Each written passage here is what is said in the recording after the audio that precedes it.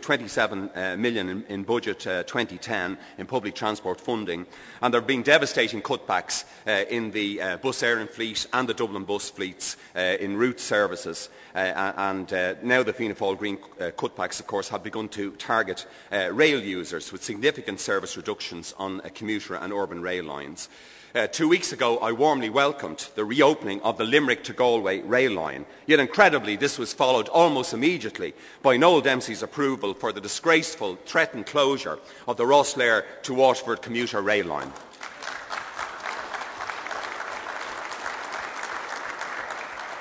Our chairperson, and I congratulate him on his re-election, Deputy Brendan Howland and Councillor Joe Ryan, who I met on this issue yesterday, are leading a valiant campaign to stop this railway being shut.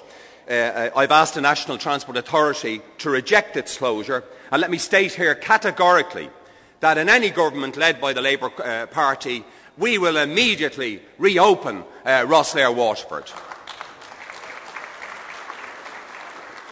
We remain bitterly opposed to public transport cutbacks, unlike, I think, all other political parties now, including the mendacious and hypocritical Greens. And imagine now they have a transport minister, and the privatising ideologues of Fine Gael. I spent a lot of my time, by the way, defending public transport, not just from Fianna Fáil and the Greens, but also from Fine Gael.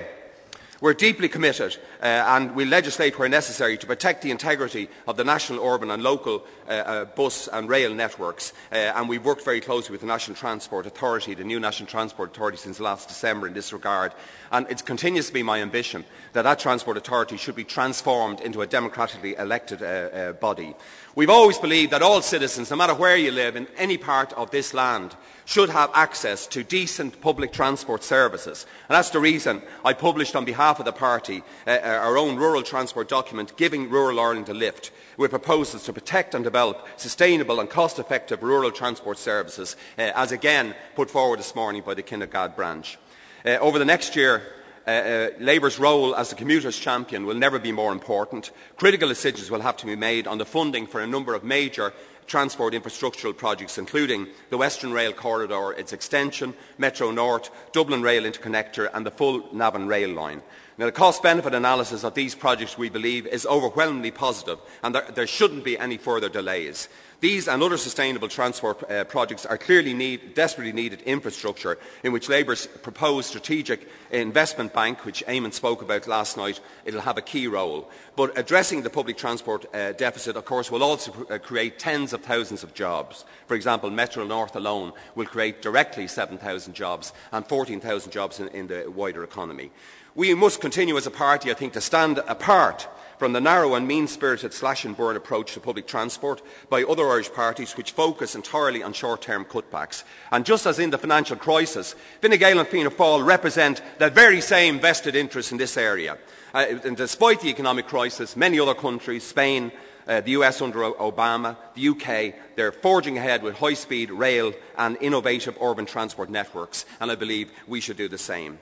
Over Christmas, of course, and during the big freeze, the Minister for Transport effectively disappeared and left us in the shaky hands of the hapless John Gormley.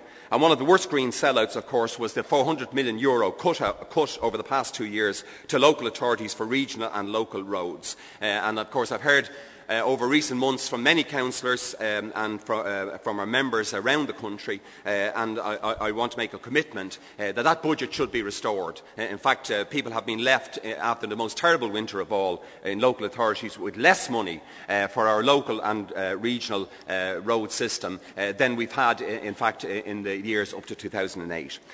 Transport, of course, is a safety-critical activity, as we can see this morning and the last few days with a lot of Europe shut down in aviation terms. The half-century, of course, of total neglect of our railways and a serious systems failure by Irish rail management almost produced one of the greatest disasters in Irish history at the Malahide Estuary last August. Let me again salute the heroic train driver and signalman who saved so many lives that evening, and urge, including some of our own colleagues, and urge that the necessary organisation changes take place in our national rail company. And I also, of course, congratulate the efforts of the Road Safety Authority to save lives. Motion from Clare Constituency Council rightly draws attention to the crisis situation in the air traffic and wider tourism industries. I've committed a year and a half ago, I think, that again the Labour Party in government will abolish the €10 air travel tax, which has had a disastrous impact, in particularly on Shannon Airport. Can I say, by the way, that this Labour Party, we will never be dictated to by any powerful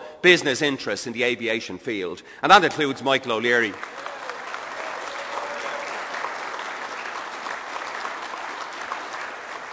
And that includes Michael O'Leary and Ryanair. Finally, I'd like to acknowledge the valiant campaign of our many members, and I've just been talking to one before I came up, who are taxi workers, for a major reform of the disastrous light touch regulation of the taxi industry. And as you know, we published our document last May, hailing a new taxi service, a high quality and fair taxi industry for all. I laid out there a set of fair proposals on behalf of the party to achieve the highest quality service for passengers, as well as providing a decent, sustainable income for all taxi workers. So, Chairperson, comrades, I commend all the motions before us to the House. Thank you.